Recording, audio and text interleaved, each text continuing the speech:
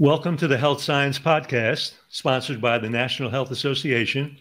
I'm Dr. Frank Sabatino, your host, and today I'm absolutely delighted to have as my guest Dr. Fuhrman. Dr. Fuhrman is a board-certified family physician, internationally recognized as an expert in nutrition and natural health care. He's a prolific author, written about 12 books that I'm aware of, and 7 of these have been on the New York Times bestseller list, which is amazing, including Eat to Live, The End of Dieting, The End of Diabetes, Superimmunity, and others. He's the director of the Nutritional Research Foundation, and he is also the founder and director of the Eat to Live retreat in San Diego, a residential retreat helping people deal with chronic disease and food addiction. So welcome, Joel. It's such a pleasure to be with you, to see you. Welcome to the Health Science Podcast, brought to you by the National Health Association, the oldest organization in the world championing the extraordinary benefits of a whole plant food diet and healthy lifestyle, as well as water-only fasting. We believe that health results from healthful living and focus on evidence-based science that promotes the health of you and your loved ones, as well as the health of all animals and the environment. We feature experts from a cross-section of disciplines within the plant nutrition, vegan, psychological, environmental, and animal compassion sectors. I'm your host, Dr. Frank Sabatino, the NHA's Director of Health Education. Thanks, Frank. How are you? How are things? Doing really good and enjoying living in California. You know, it must be amazing, because I know when you set out to write and do the things that you've done, you don't have any idea of what kind of impact that's going to have. And to see the millions of people, truly millions, that have been affected by the work you've done must be so gratifying on your personal journey.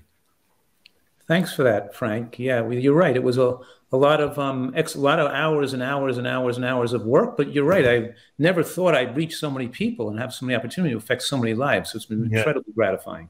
It's amazing. You know, the National Health Association, for many of our viewers, may not know that at one point it was the American Natural Hygiene Society, and in many ways their philosophy and work, which was really all about health by healthful living and understanding the impact of the biological requirements of life and health and activity and whole food, plant nutrition, and so on, are in many ways even the forerunner to a lot of what we now call lifestyle medicine. So, people don't know that this is a tremendous foundation. And in your personal journey, and I'd like to get into it just a little bit, I know your father was very much an ardent supporter of one of the founding fathers of the hygiene movement, Dr. Herbert Shelton. So you were exposed to this kind of hygienic mentality and philosophy from your childhood.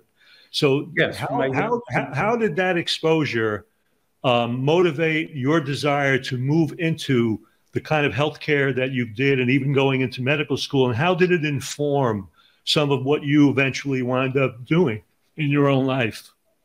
It's been the primary factor that made me decide to go to medical school. In other words, I was a competitive figure skater, and you may know I was second in the United States in pair skating with my sister and third in the world at one point. But I had a major injury. I couldn't walk for over a year. That ended kind of like, derailed my 1976 Olympic opportunity. But so at that point, I went into my family's shoe business. But I knew after a while, I realized it wasn't really what I was passionate about. What I was most passionate about was the fact that nutrition was so powerful to be able to affect people's lifestyle. And I decided to go to medical school when I was in my late 20s, already with the specific intent to be a physician specializing in nutrition. But what derailed me, or why I didn't go to medical school when I was younger also, was I didn't take the pre-med courses when I was going to college in my ice skating career as a competitive figure skater. I didn't take any pre-medical requirements. I didn't have sciences, the math, the biology, the physics, the biochemistry. I had nothing. I was economics and business at that point. So I had to go back so when I decided at the age of like 26, 27, that, being in my family's shoe business wasn't for me, and I have more personal satisfaction and passion about a career in nutrition, I had to go back to Columbia and take the postgraduate pre-med program and do my whole postgraduate, my undergraduate requirements for medical school, then take the EBCAT, then go to medical school at the age of 29. Yeah, Joe, I mean, your motivation was, of course, this tremendous interest in nutrition. And you've just said that. But, medical schools are woefully inadequate in how they educate that component of lifestyle. So was that a problem for you when you entered the medical system, or were you just happy to now learn about the body and really get involved with really understanding as much of that as possible? And then with the idea that you would then bring this nutritional component into your own private work and practice? Yes, both those things are true, what you just said, Frank. In other words, I learned a lot in medical school that tremendously supported the tenets of natural hygiene. And what I thought, what I thought was true, the first week in medical school, they taught us that all drugs are toxic and they work by interfering or blocking natural body actions. And they also discussed, and we read in the pathology books, the healing power of the body and the healing power of the inflammatory response. If I can quote Robbins and Cochrane, the textbook that medical students all read, major text, it says the inflammatory response is closely intertwined with the process of repair and serves to destroy, wall off, dilute, or otherwise remove the injurious agent and sets into motion a series of events that attempts to heal and reconstitute damaged tissue. So I'm just giving a quote from a medical textbook. So a lot of the basic biology, pathology, and physiology that we learn in medical school supports what I wanted to do with my career. And one of the weaknesses of the alternative medicine community, the lifestyle medicine community, and conventional doctors is they don't have this foundation to understand that sometimes with healing, you have to have that inflammation has positive effects on the body, and the symptoms of disease can be moving the body in the right direction to enable us to afford people a recovery. Like with an asthmatic, for example, I may have to wean them off their beta agonists and even increase the steroids temporarily to keep them in control, and then slowly cut down their steroids because the beta agonists, even though they relieve symptoms quickly, they put more inflammatory substances in the lung. People don't see that the asthma attack itself has right-directed functions to remove toxic waste from the body, and that even though it could cause death and it can cause breathing to stop, the cells don't know that. The cells are just kind of trying to get inflammation generated to get rid of waste. So we gradually reduce the steroids as we then improve great nutrition, and as we get to the point where symptoms start to develop and we're low enough on the steroids with good nutrition, then we could maybe institute a fast or something. But in other words, we have more in our toolbox, whether it's suppression of headaches or whether it's other symptoms, restless leg syndrome, or other types of problems people have, spasm, cramps, whatever it is, digestive diarrhea. In other words, most physicians don't have the enough understanding of the healing power of the body and how kind of symptoms can be utilized to aid us in the healing process and not just try to suppress symptoms at all costs. Well, that's the philosophical disconnect, because as you well know, aside from, let's say, life-saving surgical procedures or remarkable yeoman efforts at emergency care, much of medicine is disease care management. It's not about actual providing health care. So you already have that underlying philosophy to realize that it's not about suppressing symptoms or holding hands or giving medication that tries to suppress something and manage an ongoing process. You have a sense, and this is important, that we now know that many of these problems, whether it's high blood pressure or diabetes or heart disease, are not only preventable, but they're absolutely reversible. So for many physicians, they don't have that mentality. The idea is that once you have these problems, you'll never recover. So let me just manage this problem rather doing something that may, in fact, get at the cause of this problem and actually reverse it. So it's and the medications, of course, make things worse because obviously the drugs, let's just say for migraines, Esket, Wygreen, Vanquish, Excedrin, Furanol, Furacid, whose active ingredients are barbiturates, narcotics, and caffeine, set people up for chronic headaches the rest of their life because you're doing something to suppress the detox process instead of. So we have so many, as you know, hundreds, maybe 1,000 people who've got rid of chronic migraines, and people recover from autoimmune diseases. It's the same thing. That's right. They were talking about there's a lack in understanding how the body works, and also that affects food addiction and people's ability to follow a diet because they think that fatigue They eat to keep their energy up. And they don't realize that fatigue is a detox process from their lack of nutrients in their diet and from the excessive amounts of advanced glycation end products and reactive oxygen species. When they don't eat a meal and they go into the phase of digestion where they're not eating, because eating is suppressing detox. Right. When you're in the catabolic phase of the metabolic cycle, of the digestive cycle, when you're not digesting anymore, is when the body has enhanced detoxification from the liver.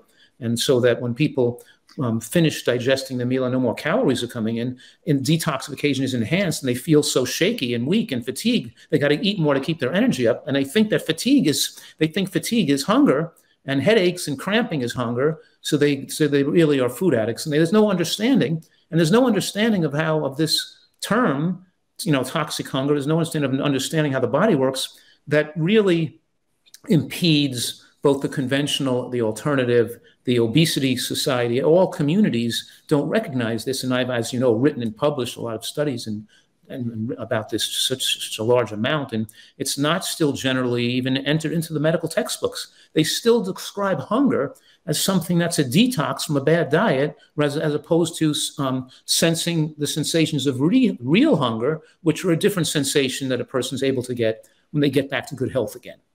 Yeah, we'll come back to that because, sometimes that's one of the real benefits of even something like a process of fasting, where you can encounter that real sense of hunger again and not equate fatigue with hunger, which is done, as you mentioned, so universally in our population, for sure. And Frank, just to make it clear, I do not recommend fasting for people with food addiction and obesity.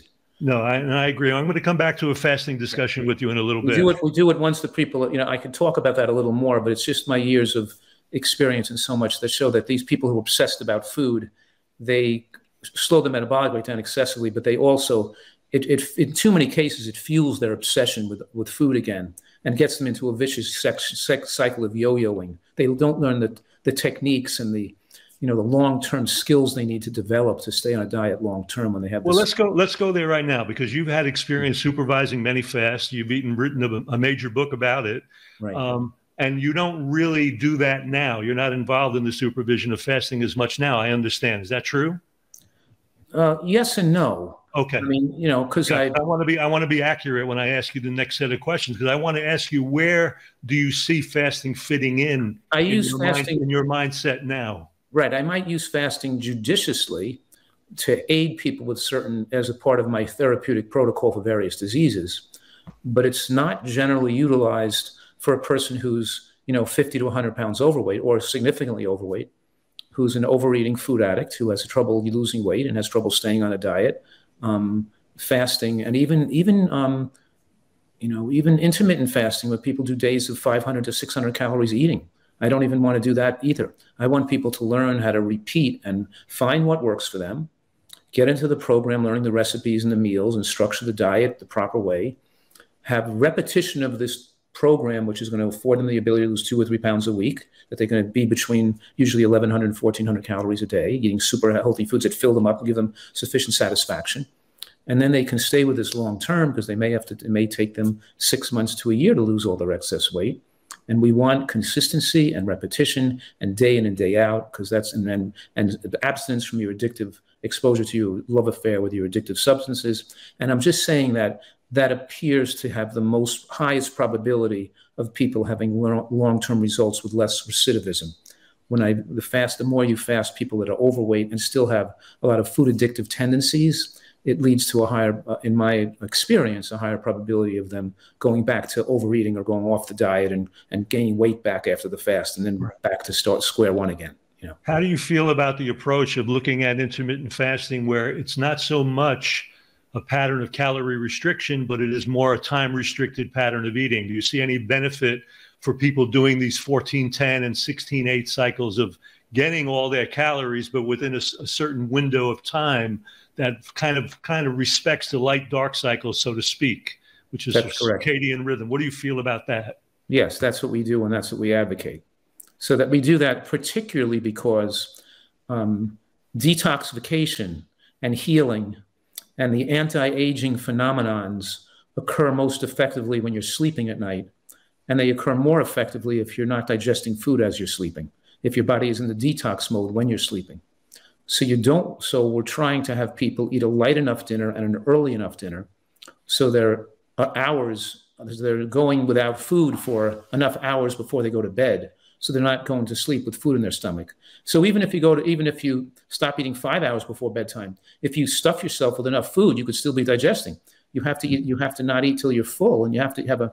So we're recommending that, yes, that when we want people to do time restricted eating, we generally don't want them to skip breakfast and start eating lunch at 12 or 1 o'clock and then eat late into the night, because they're still going to sleep on a full stomach.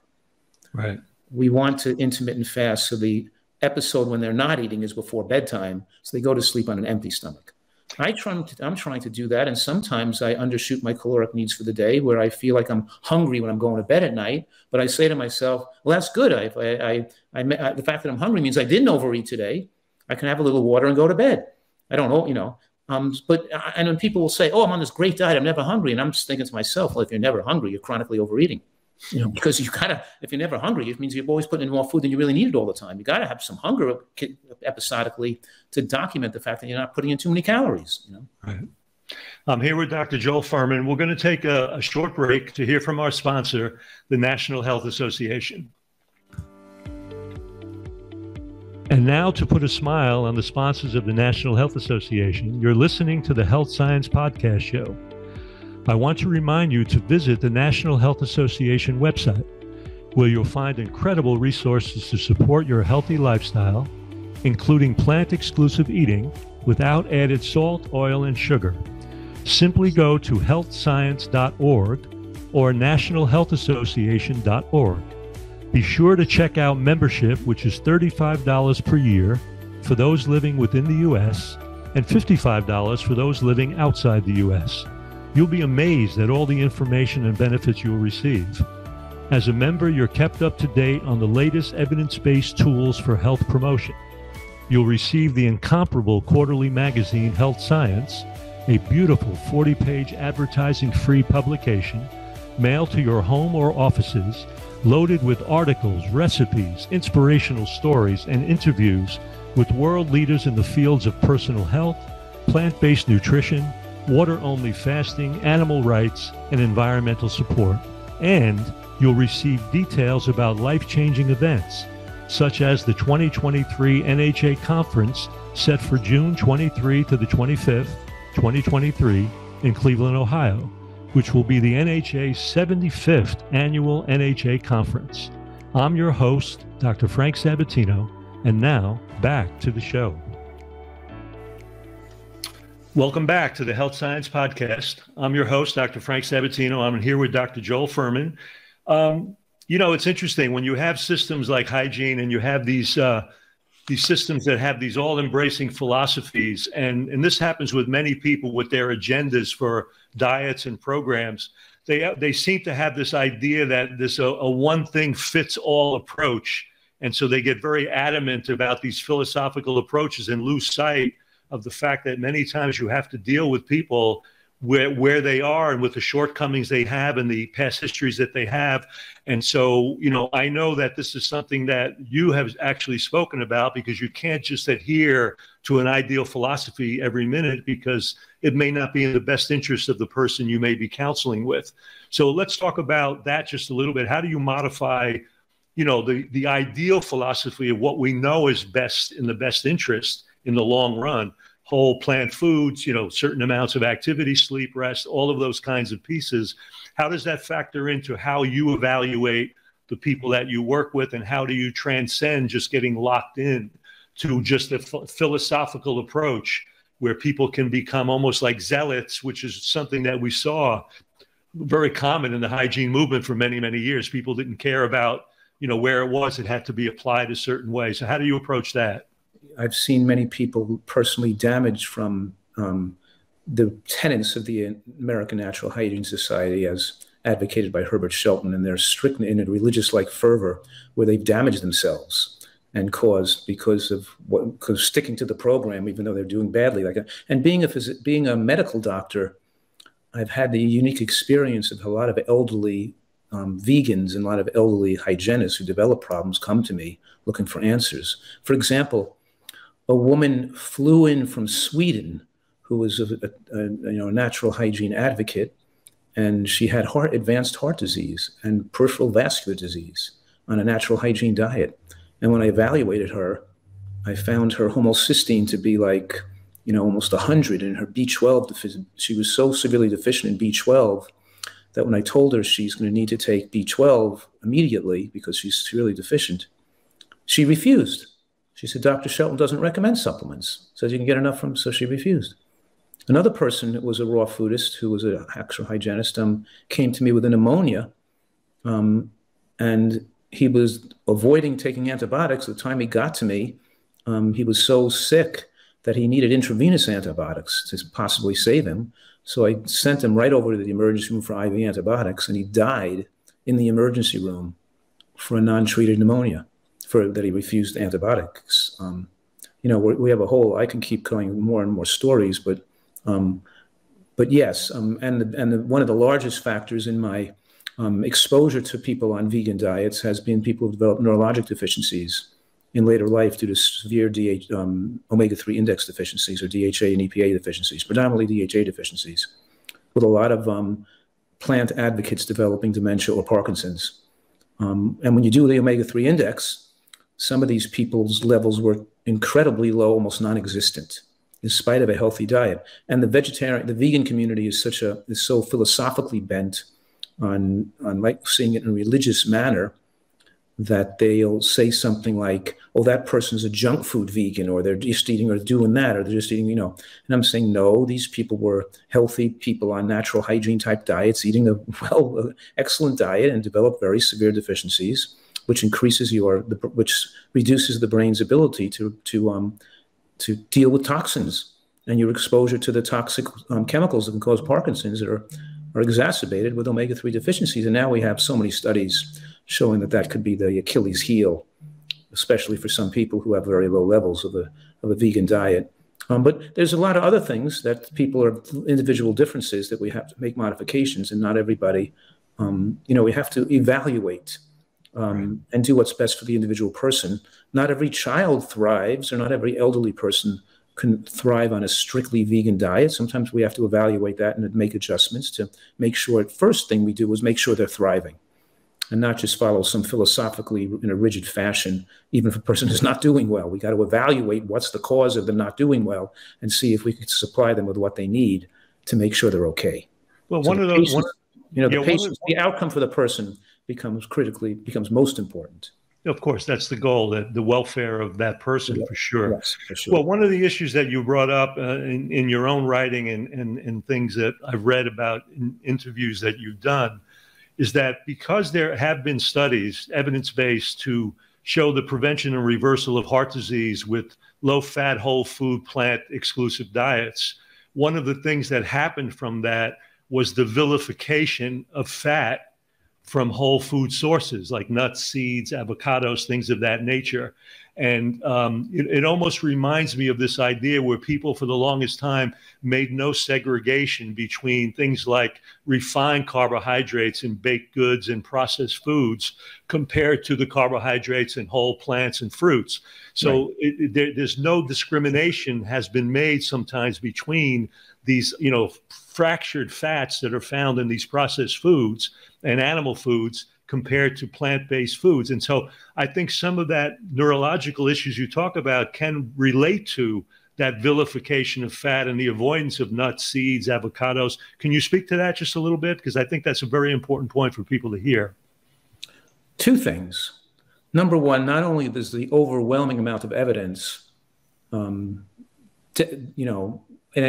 a way with tremendous corroboration between major studies, show that excluding all fat of the diet with the avoidance of nuts and seeds increases the risk of irregular heartbeat, lowers the seizures threshold, and also increases the risk of sudden cardiac death and increases heart attack risk. So those diets that became more popular by studying a small group of people doing well, didn't even follow them to their death. We have much larger studies with hundreds of thousands of people, and many different studies that show that that's not the best way to reverse heart disease. In my career, as you know, as a board certified family physician, seeing thousands, 10,000s of people, and maybe I'm not publishing and didn't have all the ability at that time, or didn't have the when I'm busy seeing patients all day long, I was not putting out research like some of those doctors we're talking about did. But I'm assure you that I've seen many thousands more people with heart disease who reversed it successfully than these doctors did when they have 50 to 60 people or 20 to 30 people in their studies. I've literally treated hundreds of thousands of people and reversed their heart disease, utilizing nuts and seeds in the diet. However, I don't want to give the impression that because most Americans are getting their fat from oils and animal fats, and we're saying we should be getting our fats from whole plant foods, which have a completely different biological effect now. They absorb more slowly, they're preferentially burnt for energy. There's all bunch of reasons why. They suck at the sterols, suck out oxidized LDL into the gut. There's just 100 reasons why they work differently. However, they still do not fix the omega-3 deficiency problem. And that's not why people develop omega-3 deficiencies. You can't flaxseed and walnut your way into a good enough omega-3 index in most cases. And some people can. There are some people genetically who have excellent omega-3 index in spite of the fact that because their diet is really good and they've cut out all the extra omega-6 fats, and half their nut and seed intake comes from the high omega-3 nuts and seeds like flax seeds and walnuts, and the other half could be the high omega-6 nuts like pistachios and other nuts and pecans. And some of those can achieve an adequate omega-3 index, but most people cannot, even with dietary manipulations and gymnastics. They cannot get their omega-3 elevated because the conversion enzymes are so genetically determined, and they would require some degree of supplementation to make sure that omega-3 index is adequate. And you don't use some philosophy to justify. So many people say, oh, well, you don't have proof that being low in a strict vegan is going to be as bad as being low if you're an animal product. People have all these rationalizations, which is literally gambling with people's brains, their lives, and coming up with theories why they think they don't have to worry about it. And I think those theories are dangerous for people because I've seen it just happen too many times. Well, one of the arguments that's come up with that, and we'll address that here because I think it's a good discussion, is that when you look at the pathway from alpha-linolenic acid in the omega-3 family to the output of DHA in that linear pathway, because it is a linear pathway, if you do have the enzymes that could make the transformation from EPA to DHA, if you provide exogenous DHA in large amounts, it still is not addressing the EPA component of that because it doesn't go backwards. It's only a linear pathway. So when you think about that supplementation profile, are you trying to provide an EPA-DHA ratio that will solve that? Or are you looking at people that have the genetic enzyme deficiency to convert EPA to DHA, and that gives you justification for providing a DHA supplementation? No, what is your feeling about those feedbacks and that linear pathway, I guess is what I'm asking you. I don't think it's a relevant point, really, because there's no supplements that just give you DHA. All the supplements that are available on the market give you both EPA and DHA. And as I wrote in my book, The End of Heart Disease, it's also documented that even though deficiencies or insufficiencies could be harmful, and more harmful the more deficient it gets, excess can also be harmful. Right. And so just because there might be problems with taking too much EPA or DHA or too much DHA doesn't then make it logical that you shouldn't take any to get it. And that's with a lot of I understand that. I get that. So too much fish oil could have anti-inflammatory effects that can thin the blood and have weakened immune function. And then I'm also showing even atrial fibrillation can be linked to both omega-3 deficiency or excess. We want to be in the sweet spot in the center and not have too deficient or have too much. It's the same thing true with vitamin D. Just because something's good doesn't mean you take too much of it. And just because too much of it can be harmful doesn't mean it's okay to be deficient. So it's like same thing with zinc. But people just don't. Some people can utilize. If a person has an inherent bias, they can utilize any kind of data to make it look like they have some data to support them by showing an excessive amount could be bad when nobody's advocating an excessive amount. You know what I mean? When we go back to that fat question, I want to just ask you a question. So do you feel that a person from those whole food sources, because we know bottled oils and so on is not what we want, do you feel that in that range of taking about 15% of your energy calories for the day from fat is adequate, or do you think more is necessary than 10 to 15% of total energy needs? I definitely think 10% is going to is more increased risk of heart disease, irregular heartbeat, and neurological deficit. I think these low-fat diets advocated by some leaders in the plant-based community they don't really have the patient experience. Almost all these people who are advocating, these nutritional gurus that are so famous, are just researchers. They just, and they don't really have a broad patient experience. And I think that and then I'm dealing with most of these people who don't do well, and they really can't even go to those people to see them as a problem, with medical conditions that we're seeing. So in any case, yes, I've seen, so I think 10% of calories from fat gets too many people into trouble. And 15 works? Yes, 15 to 25 is more reasonable, Okay. And I don't think a person has to worry about whether they're 15 to 25 or 15 to 30, as long as they're not in a favorable weight, because calories do count. I always say half of what we eat feeds our needs, and the other half feeds the needs of our doctors, because the average American is consuming like 3,600 calories a day, when even in rural China, the average caloric consumption is around 1,600 a day. So it's not people thinking, oh, how could I say half of what we eat? But it's amazing how many calories people are putting down so calories, when you're eating such an excessive amount of calories, do matter. And what makes eating this healthy way of eating that we eat, that I call a nutritarian diet, so effective, is it makes you satisfied with the right amount of calories. So you can eat instinctually. When your diet is deficient in nutrients and your body is now full of metabolic wastes and external exogenous toxins as well. Well, let's go there.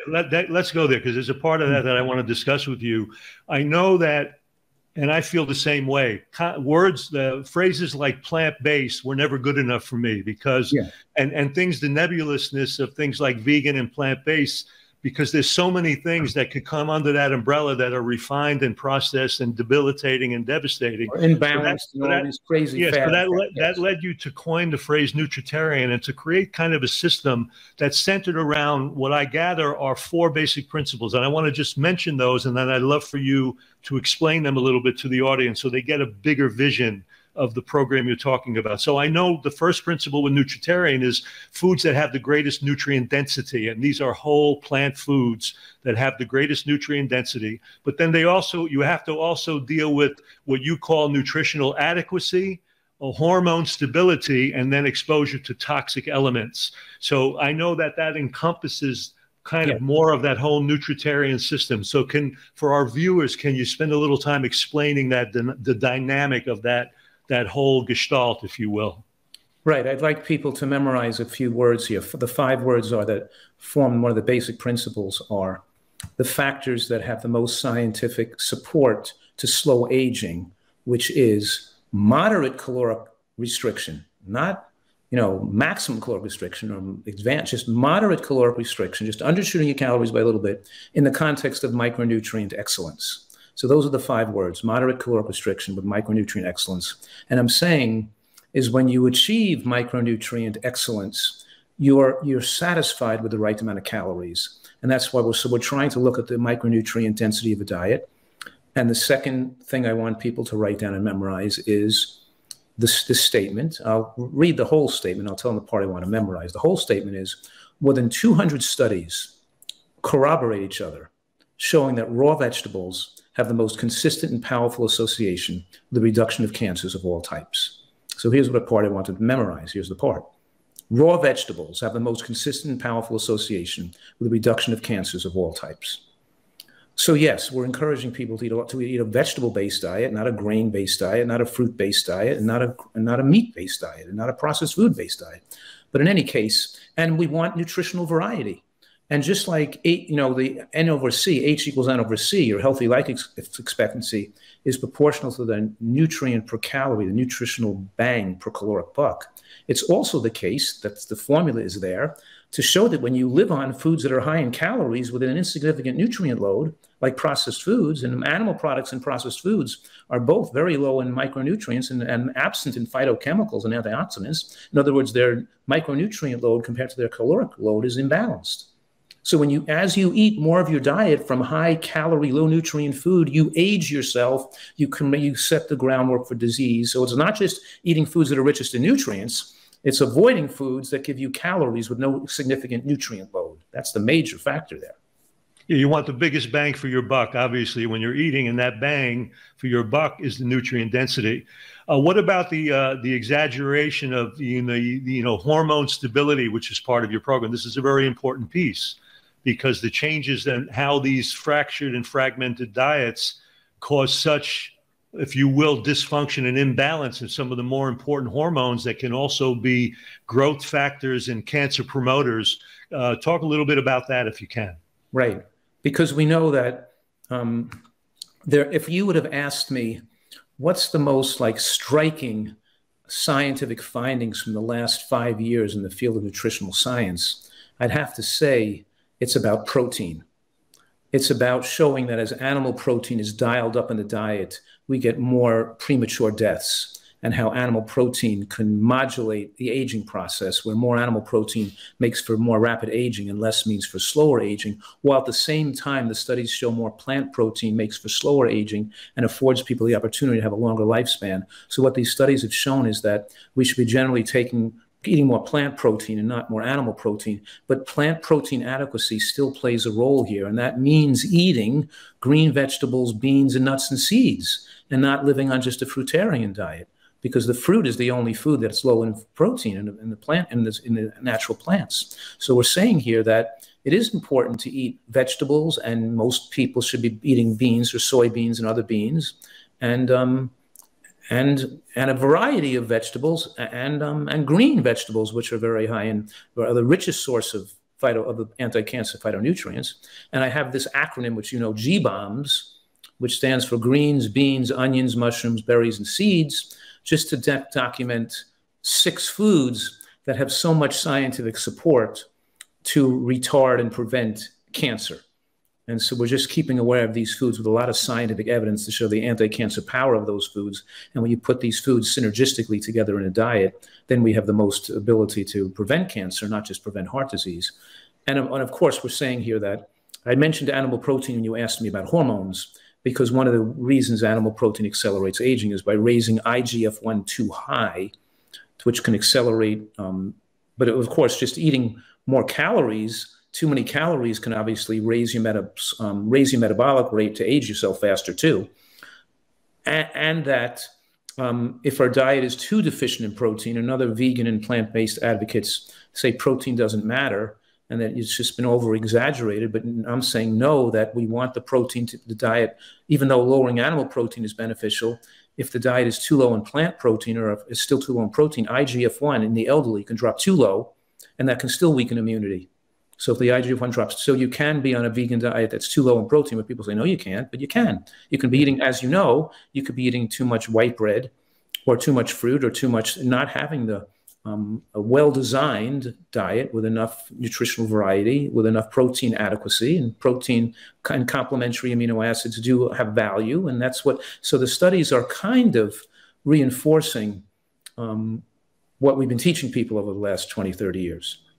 Well, what I like about one of the models and things that you've spoken about is that, the evidence base that has accrued over the years has vindicated the original, directives of hygiene about whole plant foods. That's one of the things that has only gotten stronger with the evidence base, while certain things like food combining and things like that from the past, of course, have been shown to not have the validity that, the founding fathers once did. I mean, they did the best that they could with the information at hand. But what I liked about some of what you wrote is this idea of synergy, the idea that you've kind of refashioned food combining in the following way, that when you eat certain cooked things together, you are actually availing yourself of even greater nutrient availability because of those combinations. For example, beans and tomatoes and onions and mushrooms and things like that, when combined together, provide those powerful antioxidants and anti-cancer nutrients, even to a greater extent, by that synergy of taking them in together. So it's kind of a new model of food combining in a way that highlights the micronutrient availability. And I like that picture of that. Yes, you stand strongly behind that, right? That idea of that kind of combination synergizing the availability of micronutrients also. Absolutely. And there's a synergy. And it also affects the microbiome, as you know, in the biofilm, which then keeps back to hormones again, which how it keeps your insulin and glucose absorption, the rate of glucose absorption through the gut wall, favorable, because you're a regular consumer of mushrooms and onions and beans and greens. So we're talking about raw greens and raw onions, raw, having the best effect on then cooked beans and cooked mushrooms. And when you have those two cooked foods and the two raw foods in your diet combined, you have the most favorable type of bacteria, of gram-positives, that adhere and stick to the villi to create a biofilm that now slows the absorption. When you had your mango in the morning, how do you make a moderately glycemic food like a mango be low glycemic? Because you ate your beans and your onions and your mushrooms, which made the glycemic load of the mango lower. And scientists call that the second meal effect. So yes, there's synergy with in the whole diet. This is why the keto people can't figure out with their continuous glucose monitoring, why they say, oh, I got to eat tuna fish and steak and cheese, because if I eat fruit like an oatmeal and mango, my sugars go through the roof. Well, your sugars go through the roof because your microbiome is bad and because you've distorted the shape of your insulin receptors from so much saturated fat in your diet. So there's a whole bunch of damage that occurs that makes them now react unfavorable to a normal glycemic food. They can't eat a tropical fruit or a bowl of oatmeal, Yeah, I want to shift gears a little bit. Before I do, though, I just want to let people know where's the best place to find you online, Joe. What's the place you want them to go to find more about you and your information? Well, obviously, drfuhrman.com, drfuhrman.com. And my most recent book with the most updated references is Eat for Life. So that's the most, it's always better to get the one with the more newer references and more references, because as you just said a few minutes ago, more evidence has corroborated these theories that we've developed over the years. And there's so much evidence, it makes it undeniable. If you really read it with all the evidence available, it makes it, undeniable and really hard to Joe, I want to shift gears just a little bit, because, we've come through a time where there was this kind of crazy pandemic that really altered the lives of so many people and affected so many people. And during that time, what was portrayed was that a sense of hopelessness, the idea that, we cannot adjust and deal with these kinds of, changes in organisms in the environment. It took away people's it kind of countered the wisdom that we know that we have this tremendous internal surveillance and protective system that we call the immune system. And I want you, if you can, I know you wrote your book, Super Immunity, I want you to address the power of nutrition and lifestyle choice as a tool that people have to really enhance this incredible wisdom and ability of their immune system to respond. Can you do that, please? Absolutely. We should go on. You're asking me things that we should go on for hours. I know. But I want to touch on so many things I want to just at least touch on. You know what I mean? Okay. Yes, because it's so fascinating to me. I'll tell you the most fascinating part is that in spite of the fact that all the studies show that the most overweight people have the most highest risk of death, and people with comorbidities like diabetes and high blood pressure and heart disease, and people who ate poorly and ate fast foods had higher rates of COVID death. In spite of all of that, no population group in no area of the world lost weight, turned to a healthy diet, and tried to increase the risk of death and to lower the risk of death from COVID. In spite of all this evidence going all over the media and all these people, talking about how overweight people are dying more, nobody's saying, well, maybe I should start eating healthier and drop some extra body fat. Body fat is pro-inflammatory tissue that releases cytokines and lipokines that make for a cytokine storm and throw out, and they're poorly oxygenated tissues, and it impairs immunity and increases risk of pneumonia and COVID. And you'd think, well, people were losing weight. No, they even gained weight through COVID. They even ate more unhealthy through COVID. It shows how, food addiction is so infiltrated society. But absolutely, your answer to your question is that our immune system, the defenders at the gates of the castle, in the intraepithelial lymphocytes that surround the villi of the digestive tract, are the first line of defense. And those lymphocytes atrophy and lose their function when you don't eat sufficient green vegetables. They're green vegetable dependent lymphatic system. And which are fueled by the aryl hydrocarbon receptor, which utilizes the ITCs, the isothiocyanates, in green cruciferous vegetables to be fully activated. So yes, when you eat, these people have almost no immune function because they're not eating sufficient vegetables and eating no raw food, no greens and salads every day. I always say, if you don't like green vegetables, you better live close to a hospital, because you're going to probably need one pretty soon. But of course, that's a stupid joke, because the hospital's not going to give you good health anyway. you know, but the whole joke doesn't make sense. But it reminds me of, I like to go skiing and see these expensive homes where on the side of the slope, so people can get right on the slope. But people should buy these expensive condos right near the hospitals, so they can go right back and forth on like trams to the hospitals and see their doctors all the time, because they become medically dependent from their diet, and their life becomes one giant tragedy with everybody, you know, with these weapons of mass destruction on every street corner, and people, you know, eating themselves to death. And to speak to that, there are huge international studies indicating people that were on whole plant diets were in the lowest risk of severity of this infection. And the fact that this kind of information was not really, you know, provided to the population is really criminal in its own way, too. It's just remarkably debilitating and devastating in its own way. Let's go to something else, because I just want to, I'll wrap up with a couple of these ideas in terms of, you know, aging and weight loss. It's kind of intriguing. We're always looking for magic bullets. As a physician, and I want to bring this up, how do you feel about people utilizing, you know, these various now pharmaceuticals to kind of approach these problems, like Ozempic, drugs like anti-diabetic drugs to provide these rapid weight loss programs, or pre-diabetic or anti-diabetic drugs like metformin, which we know can interfere with the aging pathways in cells, but at the same time, you're dealing with pharmaceutical interventions, and people are losing sight of the fact that these profound, simple approaches with the nutrition you're talking about and physical activity and other lifestyle factors will get that job done without these ancillary risks. As a physician, it must disturb you to see these pharmaceutical approaches getting their another heyday of popularity. How do you feel about that? Yeah, you know, to some degree, as you know, I'm left alone in the wilderness here as the only physician that objects to these things, probably, because people aren't given informed consent.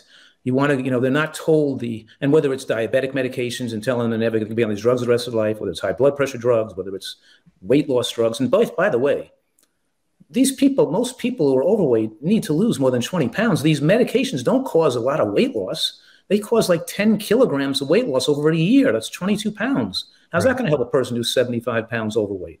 And by the way, it's only, you know, what I'm saying right now is the direction of the travel of the weight plays a role, because when a person loses, let's say you lose 50 pounds, you gain 10 pounds back, you're higher risk of having a heart attack because you just put on 10 pounds before than if you lost. Then even though you're 40 pounds less than when you started, you're just moving the direction of gaining back weight. So all these people do is yo-yo their weight, push their weight down, and then their weight comes back. They bounce back with some rebound effects because the drugs don't work as much the second year. And it's not a permanent, so they're not permanent solutions. People, and it just reinforces it. They don't have to learn how to eat right. And it's the same thing with gastric bypass to a degree, but in any case, I'm teaching people that a nutritarian is a person who's eating an excellent diet, who's at their ideal weight, or a person who's eating an excellent diet and moving towards their ideal weight every single week. And the minute you're not losing, or the minute you're gaining, then you're not on the program. Because if you're overweight and you're gaining weight, you're doing the wrong thing, and your health is not going to be good. Because your health is not good when you're in the process of gaining weight. And we're amazingly, while the person could be 30, 40, 50 pounds overweight, but they're still dropping weight steadily, we're keeping the inflammation down. We're keeping the HSCRP, the high sensitive C-reactive protein, the myeloperoxidase, the inflammatory markers, the insulin levels are lower, the estrogen levels are lower, the angiogenesis promoters are lower. So we're seeing benefits occurring when a person is still overweight if they're steadily losing and doing it the right way. But once you start yo-yoing, once you start regaining, once you start even taking drugs, you're not going to see the benefits hormonally, anti-inflammatory, and the anti-inflammatory benefits. You just don't see the carotenoid scores go up, and the levels of nutrients going up in their body, and the levels of inflammation going down, and the new hormones going back to normal. You're just not fixing the person. You're just giving them a crutch, another crutch, the same way medicine is practiced with everything else. Let's shift into one of your proud babies that are in operation now. After everything you've done and all the energy you put out, and I know how difficult it is to run retreats and centers. Tell me about the Eat to Live retreat, and what was your motivation and your drive to put this residential center together? It was about wanting, because I know that as you know, a lot of people can get benefits and do well from reading books and watching videos and studying and going to internet, involvement and have support. But some people, my feeling over the years was I had people I really cared about that just weren't able to control their behavior due to food addiction, and they've just, and ruined their health, even though they knew what they should do and they couldn't do it. So I knew that that going away to these health retreats for a week or two, where people eat healthy, go on sprouts, lose weight, and go back and they go off their diets and go back and gain the weight back. It does them no good. But I wanted to have a place where it could make it, where people could be on the right program for months at a time. We're talking here that I don't admit people if they come in less than 30 days. That's minimum, but I really recommend people come in 3 months. So most of the people are here at least 2 or 3 months, actually, the majority. And there, I really feel good about the fact that I can get them off their medications, and I can retrain not only their taste muscle, but also I can retrain them psychologically to see the world in a different way, and to know how to deal with the social interactions, the temptations there, since they're addictions, and get more gratitude and feel more grateful for having learned this information and really understanding how this is the way they're going to be most happy. When they leave, it takes time to get people turned around. And so I really love the fact that I've turned around so many people, and even people who are here who didn't want to be here. Like a person who comes in because their parents forced them to be here and they weigh 350 pounds. And they're saying, there's no way they're going to eat like this. There's no way you're going to, by the time they're left in 3 months, they not only lost 100 pounds, but they stayed eating this way when they went home for the next year and dropped another 100 pounds. And they loved eating this way and became my helper here. And like the young person became at first, they were forced here like a prison. And in other words, it's very rewarding. And I wanted this different part of my life to not to work so hard, seeing patients all day long for hours and hours each day. But I wanted to be more with a lower number of people with a bigger connection with them, which I could still get my enjoyment of helping people and doing so in a way that has profound effects on the rest of their lives. How much bed space do you have, Joe? How many people do you take at a time there? Well, not many. We're only like 15 to 20 people. That's very manageable, workable, and it's high quality when you do that. So in that program, you have a built-in opportunity for behavioral modification, stress management, that kind of thing as part of your staff people that do that too? Yes, absolutely. And I even have, full-time exercise and water aerobics, but we're trying to mostly teach them exercises when they would go home. And I also have here, some people come in with pain and bad feet and bad knees. And we also have we have soft wave TRT. It's a type of electrocorporal shockwave therapy. And I look at people's pronated feet, and I do exercises with them in the sand on walking and strengthening their foot muscles. And we take pressure off the medial tibial condyle so they can walk more comfortably. So the time they get out of here, they can usually walk far distances and without pain. And I also have the extracorporal shockwave therapy. It's the type of equipment called soft wave TRT, that they get a series of treatments which can take away their frozen shoulder or their cartilage in their knee, or fix their Achilles tendonitis or something like that. So we have some other physical modalities that we utilize to help them be able to kind of help their pain and their physical musculoskeletal system at the same time. Joel, as we wrap this up, do you have any final words, words of wisdom, insight, information you'd like to share with the people watching this? Yes, I would just really am enthusiastic about all the people that are growing and spreading this good word to other people, because every person becomes like have the superpowers to radiate out goodwill for other people. And then you can't have goodwill for other people unless you're a good role model yourself, taking good care of your own health.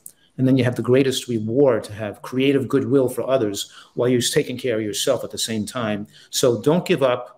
Strive towards getting your health in better condition, both physically, emotionally, and getting your weight at the exact perfect target where you're working on your musculature and your weight perfectly, because it's a fun hobby to be gardening, growing healthy food, organic, regenerative agriculture that you do yourself, and being physically involved with exercise and taking good care of your health and eating right all becomes fun and an exciting hobby that benefits you and others. Joe, I can't thank you enough for taking the time today to come on and share your information with everyone. And I totally encourage our viewers to go online, Joel's information will be in the show notes, so you can see that too. Follow him, his books, his public broadcasting specials, all the things that he's doing. Look into his retreat for those people who need that kind of work and that long-term care. And that's a fantastic place to be in San Diego. I know it's a beautiful, beautiful location environmentally for people too. And I especially want to thank our viewers out there, because without you, we couldn't do what we do here. I couldn't do what I do. And on behalf of the National Health Association, I thank you. I'm very grateful for you to be part of this active community. I'm your host, Dr. Frank Sabatino, the Director of Health Education for the National Health Association, and I look forward to seeing you on the next episode of the Health Science Podcast. You've been listening to the Health Science Podcast, brought to you by the National Health Association. Thank you for joining us today and for your commitment to evidence-based health science that backs a whole food, plant-exclusive lifestyle and contributes to the well-being of all people, animals, and our environment. I'm your host, Dr. Frank Sabatino. Be sure to leave a rating and a review, and we'll see you on the next show.